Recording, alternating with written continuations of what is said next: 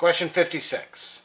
A beam of monochromatic, one color, has a wavelength of 5.89 times 10 to the negative 7 meters in air. Calculate the wavelength of this light in diamond. Show your work. Include the equation and substitutions with units. Alright, so what do I know about this thing? Well, they said it was light, so it's traveling at a velocity equal to c. And it has a wavelength equal to 5.89 times 10 to the negative 7 meters in air. And it's going into diamond. So the index of refraction is diamond that we're going into. Well, we're going to find a formula here to help us out. And I'm looking for some equations. I'm only getting 2 points for this, so it can't be too complicated. And I noticed this one. N2 is to N1 as lambda 1 is to lambda 2. Let's see what this does for me. N2 is to N1 as lambda 1 is to lambda 2. Alright, let's see what I got here.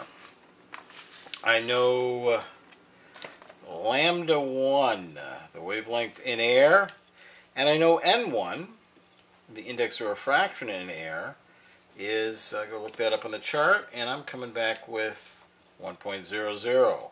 Index of refraction of diamond, N2, is equal to 2.42. And I'm looking for lambda 2. Alright, this is going to be easy. Well, I always do my algebra first. And whenever I'm ever doing algebra, I always do multiply by. So I got N2 over N1 is equal to lambda 1 over lambda 2. So if I multiply both sides by N1,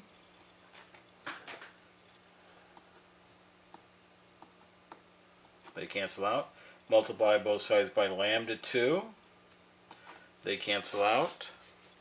So I know N2 lambda 2 equals N1 lambda 1. What am I looking for? Lambda 2. So I divide both sides by N2. So I've got lambda 2 is equal to N1 lambda 1 divided by N2. So now I plug into my equation. Lambda 2 equals 1.00 times 5.89 times 10 to the negative 7 meters divided by 2.42, and I come up with a lambda 2 equal to, I come up with 2.43 times 10 to the negative 7 meters. Question 57. Calculate the wavelength of a photon having 3.62 times 10 to the negative 19 joules of energy. Show all your work, including the equation, substitution with units. I want to start with what I know. I've got a photon that's got some energy, and energy is equal to 3.26 times 10 to the negative 19 joules. I want to know the wavelength of that thing. It's in the modern physics thing. There we go. And it says the energy of a photon is equal to HF. It's equal to HC over lambda. Well, let's see, what do I got? A photon of, it's a photon of light. So, of course, we'll have a C of 3 times 10 to the 8 meters per second. A formula has energy HC over lambda. So I'll go ahead and write this. Energy is equal to HC over lambda. But what's H? Oh yeah, that's right. That's Planck's constant. It tells me that right over here. So it's not like it's a real brilliant step there. H is Planck's constant. But now I can go look up Planck's constant.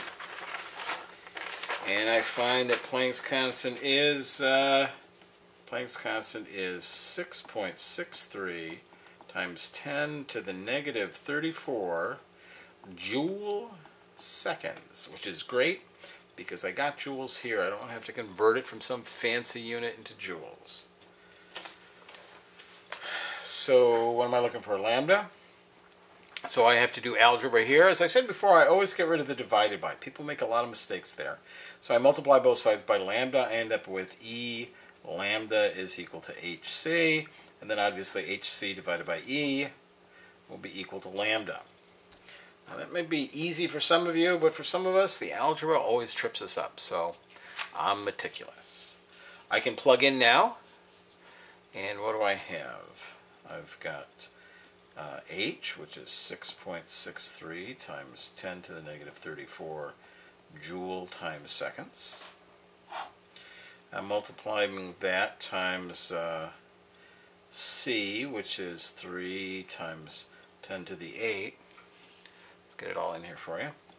Meters per second. And then I'm going to be dividing that by 3.26 times 10 to the negative 19 joules. Let's do the dimensional analysis. Joules cancel out, seconds cancel out.